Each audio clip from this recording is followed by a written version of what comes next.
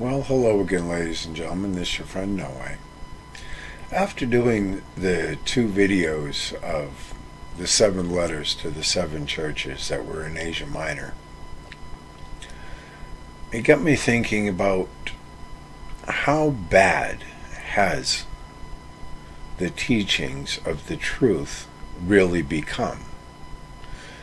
And it didn't take long for me to see a very disturbing trait going on in our society today.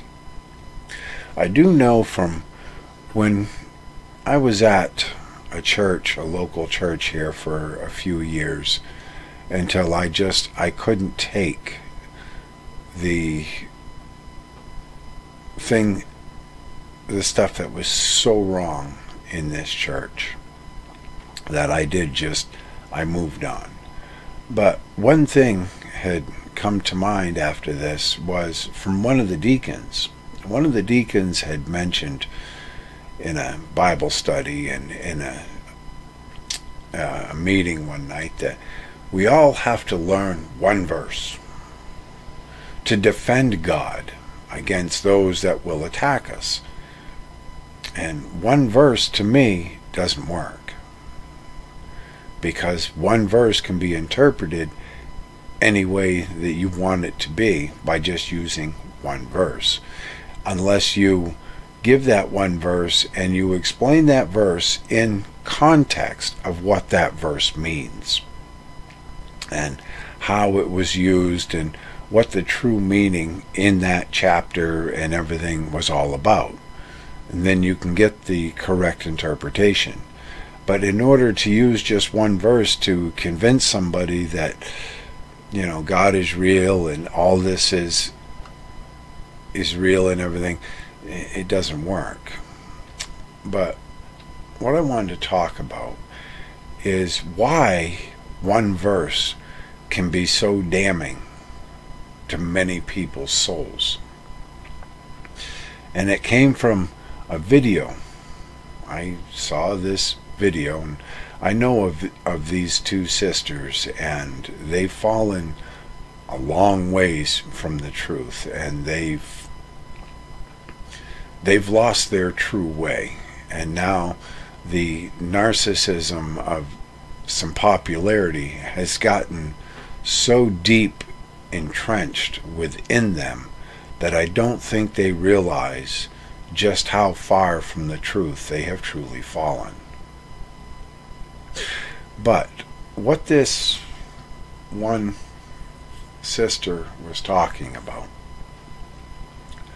which it blew my mind. This sister was talking about, we understand that God sent down Jesus. He was crucified and he rose again.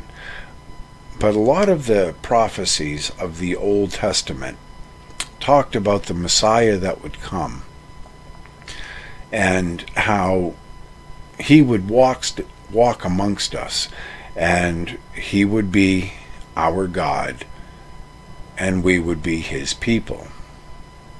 And she went on talking 2, 3, 4 verses, all saying the same thing throughout the Old Testament, and she even went into the book of Revelation and in chapter 21 and mentioned the same verse said again of he will walk amongst us and he will be our God and we will be his people.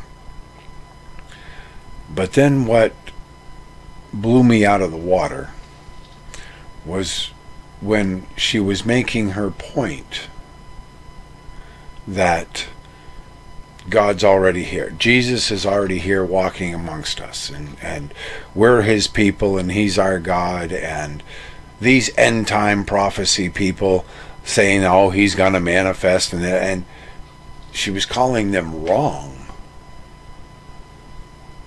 And she was using these verses to say that it's already here. This is already our paradise, and there's nothing further from the truth than that. In the Old Testament, the people were told that Christ will walk amongst us. That he did for 3 years. In the start of the New Testament, we know of the birth of Christ, and he disappeared for 30 years, then he showed up and he walked amongst the people. But then the teaching of what happens after his crucifixion is the whole point that she was getting so wrong and she was misrepresenting. And sadly, I'm sure there's a good portion of people that believe it. When Jesus was talking about he will walk amongst us and we will be his people and he will be our Lord, our God, is happening today. That I will say is happening. But as it was explained, he will be here in the Spirit. He will be in our hearts in spirit. Now, we understand this as what is one of the verses when people are worried about fellowship in massive churches and amongst large groups of people. And what was explained to them: where 2 or more of you meet in my name, I am with you. So just you and your spouse or a friend, just 2 of you, and you're gathered in the name of Jesus Christ, of edifying and glorifying his name and praising God for everything, then Christ is with us. And Christ is with us today in the Spirit. But to deny that he will return to smite and end this wickedness that is today's earth, and to smite those wicked, and to smite the evil and the doers of iniquity, is blaspheming God's word. Jesus said it right to his disciples, that he will return. And when asked, when shall you return? No man knows the time of my return. But the Father does. God knows when he will send back Jesus. We are explained, it is fully explained right in the book of Revelation, that Jesus will return right upon a white horse, and he will smite the evil and the wicked upon this earth. So even Jesus stated he will return. And Revelation explains to us he will return on a white horse. And written right upon his thigh is Lord of Lords and King of Kings. And he will smite the wicked with his words that cut as a two-edged sword. And we heard of this tongue as a two-edged sword right in the letters, right in one of the letters where it was explained, a two-edged sword. His tongue is like a two-edged sword. So this is the problem with taking one verse and putting your own interpretation to it. It reminds me of 2 Timothy chapter 3, when Paul had wrote to Timothy of the blasphemers. And this is what it is. You're changing the interpretation. As I mentioned in the videos about Jesus and him being with us and the chain of command, God gives it to Jesus, Jesus gives it to the Spirit, an angel, and the angel brought it to John.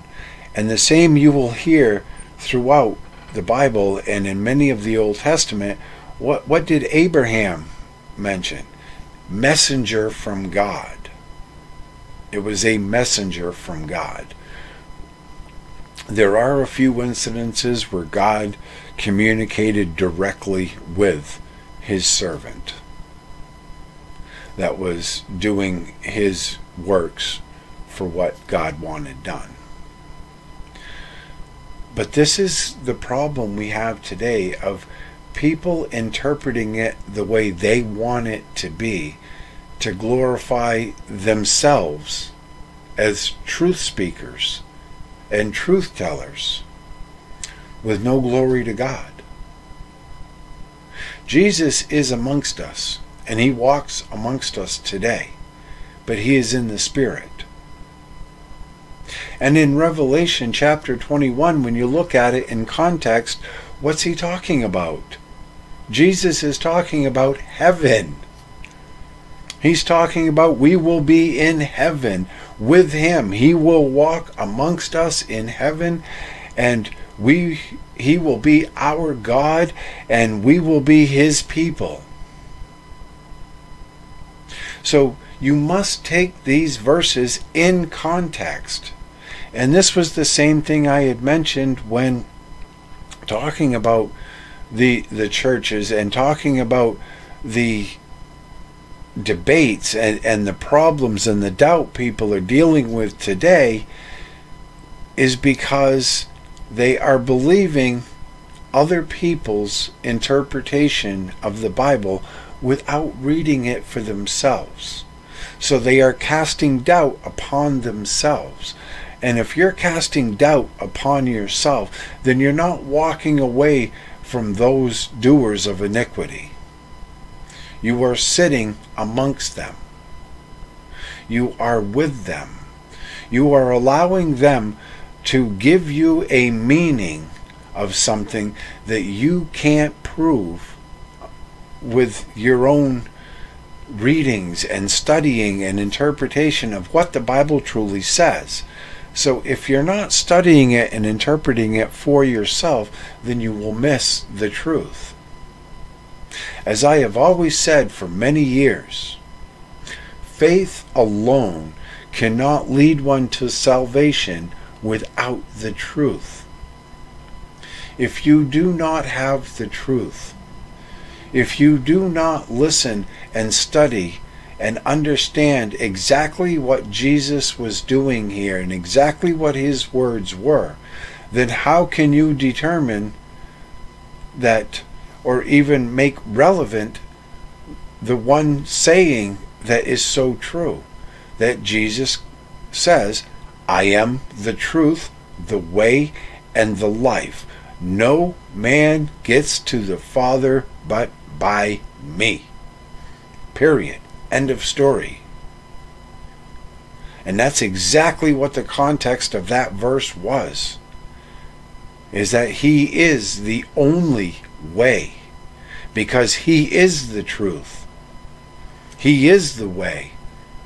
And he is the giver of everlasting life. This is, and to say Christ is not going to return, then why did you overlook his very teachings to his own disciples? When he mentioned right to his disciples clearly that he will return. And in Revelations, it explains exactly that. And I gazed, and a white horse, and he upon the white horse, written upon his thigh, Lord of Lords, King of Kings. And he came forth. Remember in Thessalonians, the dead in Christ shall rise first. When Christ is returning, the dead in Christ shall rise first, and those that remain shall be caught up into the clouds with him as he returns to smite the wicked upon this earth. And that's it. When Christ returns, it's done. It's over with. His words coming out are smiting and wiping the wicked right out. There is no fighting against him at this point. Yes, they talk about Jesus is love. Yes, Jesus is love. But when he returns, as explained in the book of Revelation, he is bringing God's vengeance. Many today hate that. God is of love. He's not of vengeance. Well, yes, he is. God is a caring, loving, forgiving, merciful God. But he is also one of vengeance and wrath and jealousy. God is a jealous God. You shall put no other gods before me. That's the first commandment. Point. Boom. Here you go. You shall put no other gods before me. What was the biggest problem he had in Asia Minor? What was the biggest problem within those 5 churches that were rebuked? They were putting other gods ahead of God and before God. God was not number 1. He was somewhere on down the list. And now what this one sister was talking about, think of that. Think of the people that listened to her and now truly believe Christ is not going to return. Christ is already here. Christ has always been here. He's been here in the spirit. But you want to be on the right side of God when he returns to bring vengeance upon the wicked. See, people need to understand this vengeance that they hate to understand or listen to or even be told of. It's God's creation. Earth, man, everything here is God's creation. He can do with it as he pleases. And to say that people of sin will have their place in heaven is to tell those that have repented and have turned from many of their sinful ways. We are, all of us, we're still of sin, and we still are sinful. But we do feel guilty, we do feel bad, and we thrive every day to do better and be better people. And that is what matters. To think that Jesus is going to allow this righteous person that has done what was asked of him and has sacrificed and has given of himself, going to heaven. But now this person that has listened to lies and has believed lies and carries a sin, a very sinful, very, very sinful lifestyle in their hearts, oh, they're going to be allowed in because these people over here said I was going to be. But they don't have the say in the matter. Jesus does. How can Jesus allow in those that have been deemed worthy at the same time of letting those that we were warned would not inherit the kingdom of heaven? To say that this person living in this sinful lifestyle is allowed to go to heaven, but this liar, this deceiver, this thief, this murderer is not. This person that has committed many acts of adultery, and these people that their idols are people, are politicians, are rock stars, movie stars, athletes. Those are their idols. So to claim that these murderers and these people that commit adultery and murder and thief and liars and deceivers, they're not allowed in. Well, what makes their sin any worse than that of this group of people that we're supposed to bow down to today? And we're supposed to let right into God's church. And we'll forget about this truth and this truth and this truth over here. because we don't want to offend you, but you're good to go. You're going to get into heaven because you're such a good person, but you're leaving that sin in your heart. How? You cannot condemn this sinner over here while praising this sinner here. Because we're all sinners. We all have to work hard every day to be as righteous as possible. And when I saw what this one sister was saying, it was so disheartening.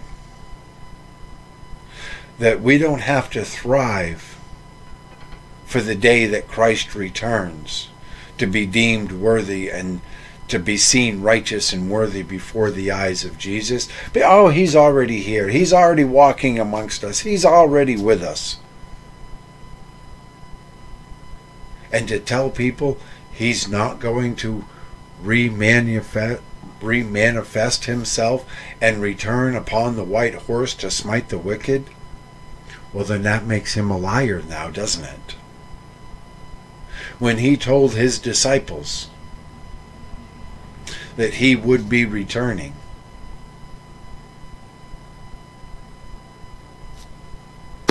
that makes him a liar. She has just made Jesus a liar because he claimed it himself that he will return. And no man knows of the hour of his return but the Father. So how many people now are believing they're in paradise? They're good, they're fine, they're the most righteous people on earth because Jesus is right there with them. Yes, Jesus is with you in the Spirit, and he will manifest again in the flesh and be brought back to smite the wicked upon this earth. And that's the truth you really must hold true. So I needed to get that out because the Holy Spirit put it in my heart to do so. These people saying, oh, God spoke to me. No. God spoke to Jesus. Jesus spoke to the angel, and the angel appeared as the Holy Spirit within your heart and gave you the message. Don't be fooled. So, I hope this doesn't upset too many people, but I'm sure it will. But the truth is the truth, no matter how bad it hurts. So until next time, ladies and gentlemen, God willing, this is No Way Out.